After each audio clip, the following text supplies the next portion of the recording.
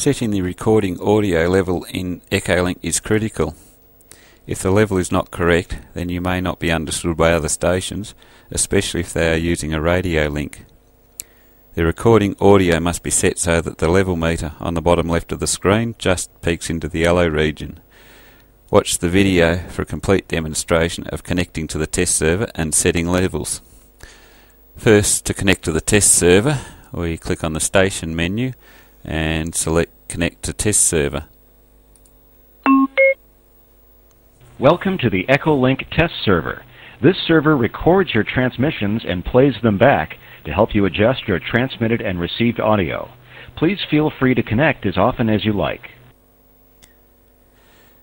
Now that we're connected, we can set our recording audio levels. To do this, we select the Tools menu, Adjust Sound Device, and then Recording. And then we need to find the microphone slider, which is off to the right of the screen. You'll see at the bottom that the microphone is selected.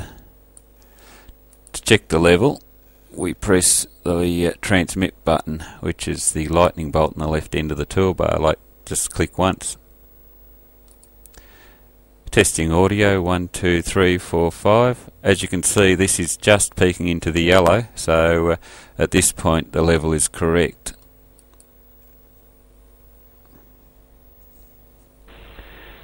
Testing audio 1, 2, 3, 4, 5. As you can see, this is just peeking into the yellow, so at this point the level is correct.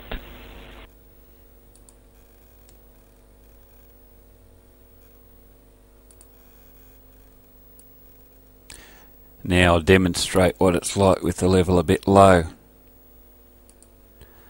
Okay, so we've turned down the level a bit.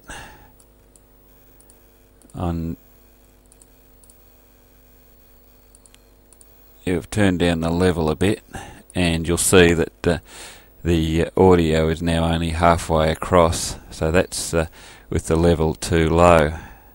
And when you turn it up too high like this, you'll see that it is hard up into the yellow. That is too high, and when I let go, you'll hear the difference, how it comes back.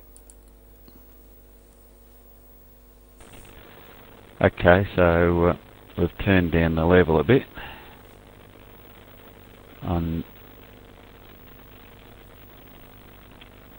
You've turned down the level a bit, and you'll see that the audio is now only halfway across, so that's with the level too low.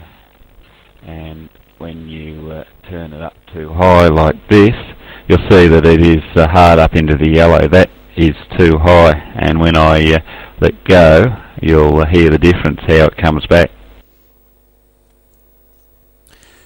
When we're finished using the test server, we just click on the red disconnect button on the toolbar like this.